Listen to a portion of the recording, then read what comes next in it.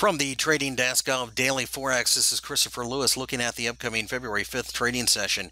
In front of you, I have the WTI crude oil market. And you can see we tried to rally, but we struggled right here at the $38 level and turned around to form a shooting star. That's a very negative candle.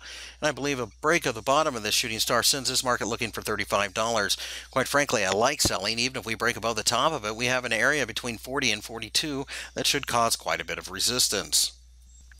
Natural gas markets fell, and as you can see, are cleanly below the $2 level. I think we make a fresh new low given enough time. We may have to back up a little bit here to build up the momentum, but quite frankly, this has been a sell-only market for as long as I can remember.